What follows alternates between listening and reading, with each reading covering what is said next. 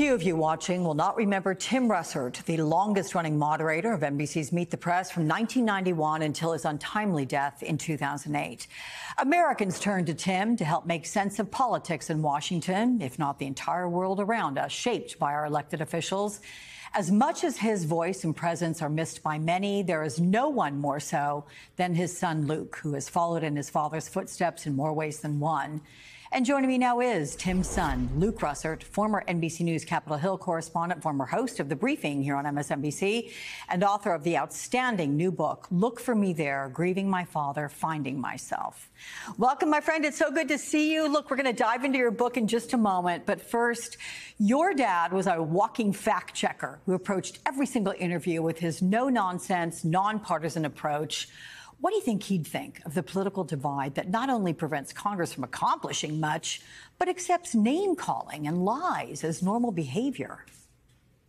Well, Alex, thank you so much for having me on this morning. I have to admit, I got flashbacks when I woke up to an email from MSNBC Booking, making sure I was going to be in the right position for my Saturday live shot. I thought it was 2012, like, 2013 all over again. But you ask a very good question. And I think one thing that I've looked back on is when my father passed in June of 2008, 15 years ago almost, it really feels like it was the end of an era. And what I mean by that, it was when broadcast news and the papers still carried a lot of weight. Cable news was still very much there, not as opinionated as it is now. And social media did not hit you in the face every single moment, just throwing opinion, often vitriol, and very mean things in regards to politics.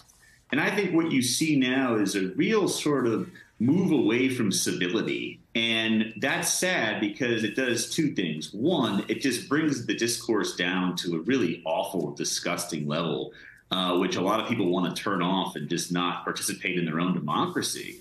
And secondly, and I think this is just something that we really need to keep an eye on, especially with the younger generation, is there's so many people that don't want anything to do with politics because of how bad it's gotten.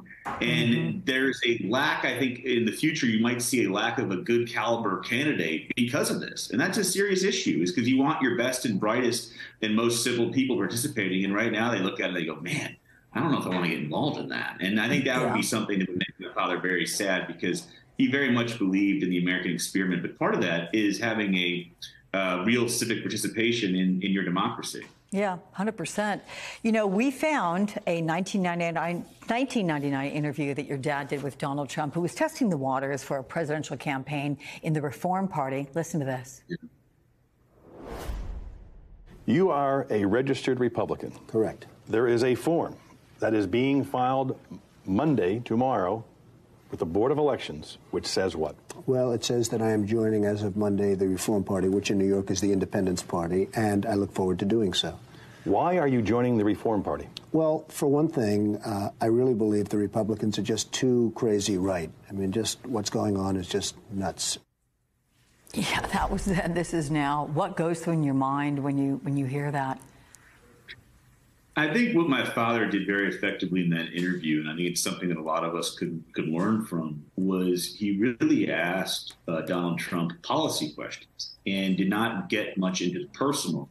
And that is something where I think we are very well served in our democracies when there's a focus on the policy and those types of specific questions about, okay, you were a Republican yesterday or you were a Democrat a few years ago and now you're here. What is it, the policy shifts that have led to you to go to a new party? And in that case, the Republican Party got two right.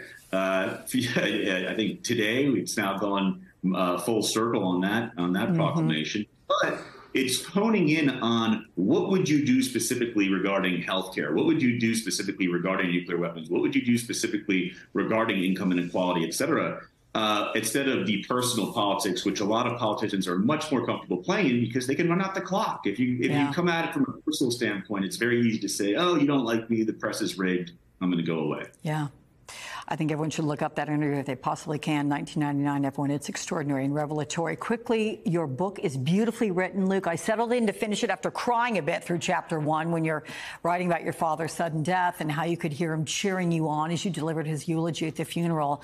You worked in TV, covered politics until just before the 2016 election. You boldly took off from everything you knew with Chamberlain, your pug dog, and your old truck. What was that journey across 3 years and 6 continents all about for you? Well, it was affirming in a way which I knew that I needed to leave NBC because I felt anxious. I wasn't feeling fulfilled. I felt that I was upholding a legacy and I didn't know who I was, independent of my last name and independent of my hometown. And I set out to travel just hoping to find some clarity, and it didn't come immediately. It took some time.